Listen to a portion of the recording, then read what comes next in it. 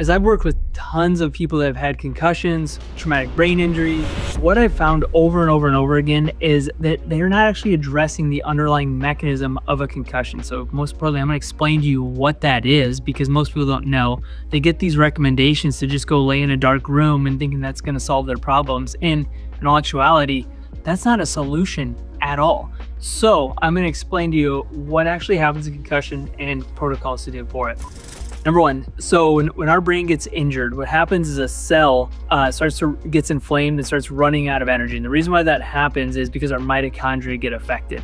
And when our mitochondria get affected, we can't produce ATP efficiently. So then what happens in the cell is we can't influx and exflux sodium and potassium appropriately. So then the cell starts to swell, then it bursts. That's called apoptosis. Then our immune system gets involved, starts coming in and trying to clean that up. That's one very important mechanism. Secondly is we get what's called neurovascular uncoupling. So we actually can't get enough blood flow to the brain for it to heal efficiently in a lot of cases. So these are two really important things, because unless you stop that process of apoptosis or you restore actual blood flow to the brain, now that can't heal efficiently.